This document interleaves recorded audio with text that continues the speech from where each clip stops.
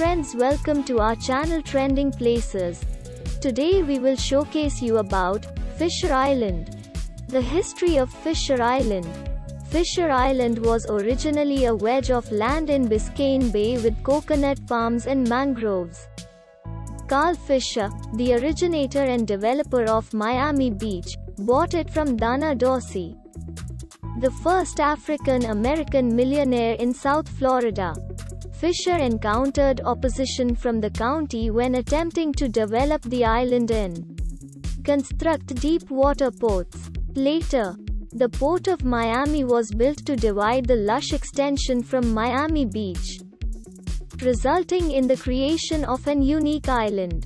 Miami was granted permission by the government in 1905 to break through the barrier island that is now known as Miami Beach. The cut was made to allow direct access from the Atlantic Ocean to the Miami seaport, resulting in the formation of Fisher Island. A condition in the land transfer stated that the property could not be sold and could only be used for municipal purposes. Sand dredged from a government cut was used to enlarge the initial 21-acre barrier island and was repurposed as landfill. Fisher Island facts. Fisher Island has a total area of 216 acres. The island is home to 30% of the population year-round. More than 40 different countries are represented among the residents. A total of 800 homes have been built thus far. The size of the homes varies from 789 to over 9,500 square feet. Carl Fisher gave William K. Vanderbilt 7 acres of Fisher Island in return for a 265-foot yacht named the Eagle, and in 1927.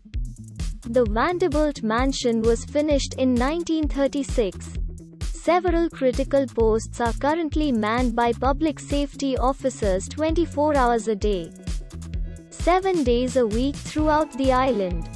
The island is serviced 24 hours a day by a fleet of 4 ferry boats that transfer automobiles and passengers. The ferry voyage takes 7 minutes, and ferries run every 10 to 15 minutes. There are 15 hotel suites at the Fisher Island Club Hotel or Resort. 2 grass, 3 deco cushion hard, 5 European red clay, and 7 Harturu clay tennis courts, and 4 pickleball courts. The Links Golf Course is a 9-hole, 3,100-yard par 35 course designed by PB.